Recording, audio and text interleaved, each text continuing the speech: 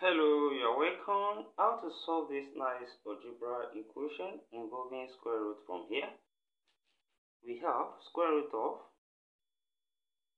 x plus 2 root x minus 1 equals to 3. Now from here we can square both sides, and the square here we remove these square roots, and this will remain x plus 2 root x minus 1. Then 3 square here is 9. Then in the next step, we can take this x to this side. Then we are going to have 2 root x minus 1 will be equals to 9 minus x from here. Then also from here we can square both sides again. So this square here we affect these two terms here. So we are going to have 2 square, which is 4. Then this square will cancel square roots, left with x minus 1 from here, which is equals to the expansion here will give us 9 square, which is 81. Then plus x square, then minus 2 times 9 times x, which is minus 18x from there. Then from here, when we open this bracket, this will be 4x minus 4, which is equals to, from here, this will give us x squared minus 18x plus 81. Then in the next step, we can bring everything to one side. Let's take this side to this side. So if this side remains 0, same thing as writing the 0 on the other side. And then when we rearrange now, this will now be x squared minus 18x, then minus 4x, then plus 81 plus 4, which then be equals to 0. So this will now become x squared minus 22x, then plus 85, which is equals to 0. From here, we can factorize this, and the two factors of 85 that will give us minus 22 is minus 17x, then minus 5x. So this will become x squared minus 17x minus 5x and plus 85 equals to 0. Then when we group these two, what is common between these two here is x, which is now remaining x minus 17. Then what is common here is minus 5, which remains x minus 17 as well, then equals to 0.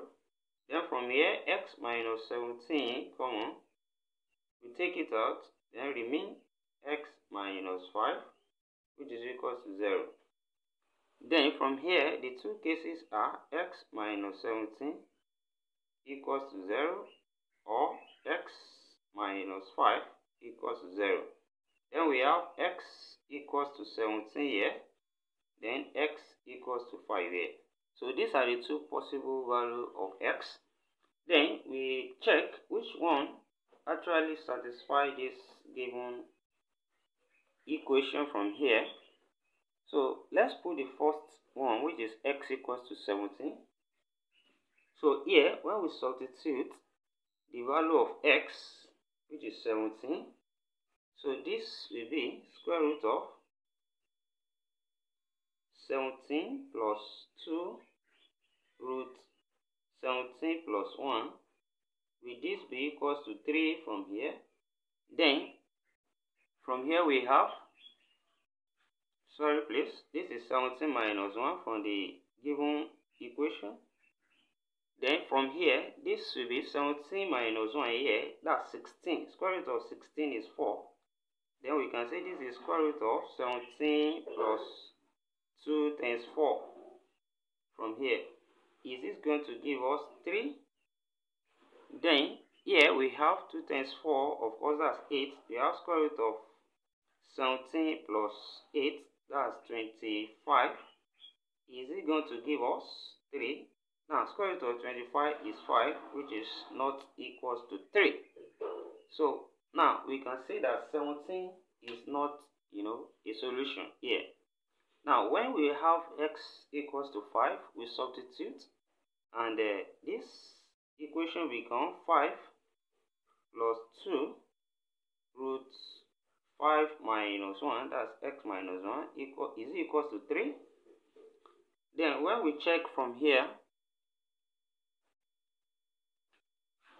this will give us 5 minus 1 here, that's 4. Root 4 is 2, so we have square root of 5 plus 2 times 2 is equals to 3 from here.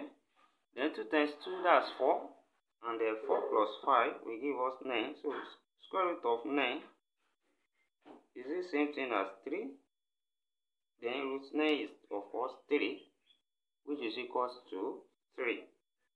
So we can then conclude that, therefore, the value of x in this given problem is 5 and not 17. Thank you for watching. Don't forget these steps.